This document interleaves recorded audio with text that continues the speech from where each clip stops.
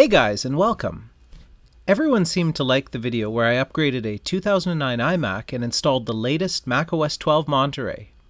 One comment I noticed regarding Monterey is that Core 2 Duo Macs, like early 2008, would not run it at all or would be too slow to run it well. The Core 2 Duo is one of my all-time favorite processors.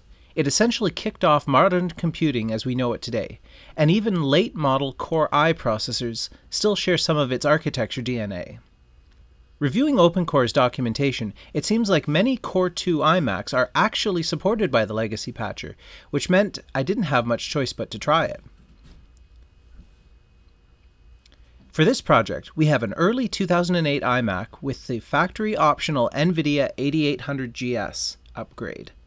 This is the iMac which was replaced by the 2009 upgrade in a previous video. As previously noted, this iMac is limited to 4 GB of RAM, technically 6 GB if you can find a rare 4 GB DDR2 module. I've never seen one. I don't want to tamper with the existing operating system at this point, so I'll be installing onto a USB connected SSD. Yes, it will hinder performance some, but it will still give a good idea of general possibilities and performance for purposes of testing. First, we get a copy of the macOS installer. If you have a supported Mac, you can do this via the App Store. If not, I'll leave a link down below to Mr. Macintosh's website, which has direct links to the official installers. If you used a direct link, then now you'll need to install the PKG file as well.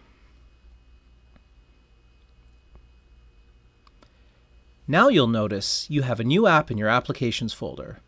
Because this Mac is not officially supported, you can't install it from here. We now need to download the OpenCore Legacy Patcher from the GitHub page. Again, I'll leave that in the description below. So now we can run OpenCore Legacy Patcher. Note that this builds a custom installer for specific unsupported Macs. You cannot necessarily use this same USB installer on a different model of unsupported Mac without first rebuilding the patch for that specific model. For the previous video I made, I used the command line tool, but this time we'll try the friendly GUI tool. I follow the prompts to build a USB installer using the version of macOS downloaded in the previous step. After the stick is created, I go ahead and install the bootloader on the stick. The bootloader is what allows Monterey installer to boot on an unsupported Mac. Without this custom bootloader, the USB stick will only work on officially supported Macs.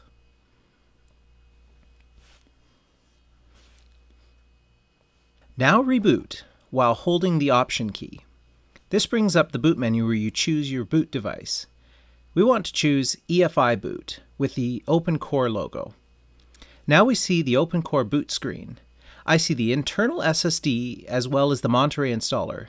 If your internal drive is empty, you will only see the Monterey installer.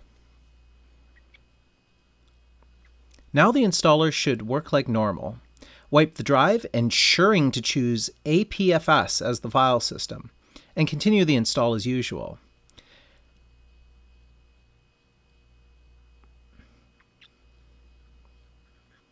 For some reason, I kept getting a notice of a corrupted installer, which I didn't get on the 2009 installation previously.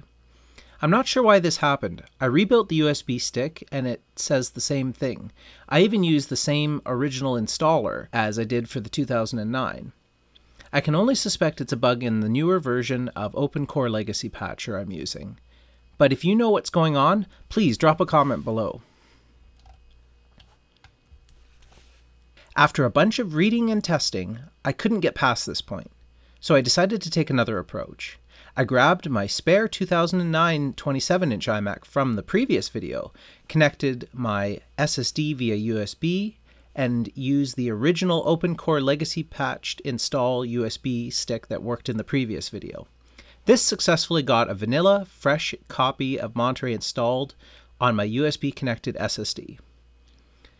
Now I was able to go back to the 2008 iMac and use my new installer USB to boot into my freshly installed macOS on the 2008 machine.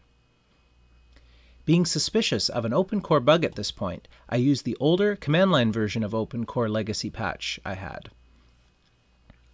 I rebuilt OpenCore for this specific 2008 iMac and applied the patch. Excellent! Now the USB SSD boots like a normal Mac drive. You'll notice that graphics are super laggy and Wi-Fi doesn't work either. No problem though. We just need to install the post-installation patches to get everything else working.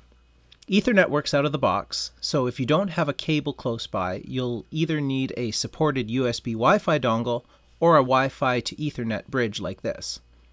Once you have internet, the post-installation patch will fetch files from GitHub and install them. Reboot and voila! No more laggy graphics, and your Wi-Fi is now working.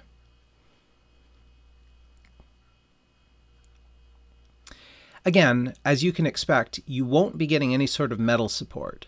Just basic legacy graphics acceleration, which is sufficient for web browsing and YouTube watching.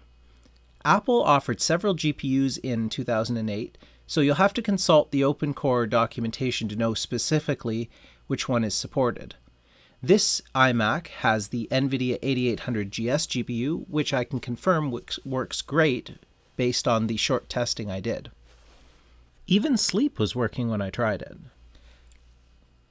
So how does it perform? Honestly, not bad. I wouldn't describe it as snappy, but for a spare machine that does very light office and web tasks, it'll get the job done for sure. I wouldn't expect to do any sort of graphics work without pulling hair out over impatience, and I wouldn't dare consider video editing on it. You can see it's not entirely fluid, but it plays video once it gets there. My verdict then? It gets a pass. I probably wouldn't seek out and buy one of these for this upgrade. Your time and money are better spent elsewhere. But if you have one of these already collecting dust, and you have an afternoon with nothing to do, then it's a great project which might rejuvenate an otherwise useless piece of hardware. I hope you liked this video. Please like, subscribe, share, and hit the bell icon to support the channel and be notified of upcoming videos. Until next time.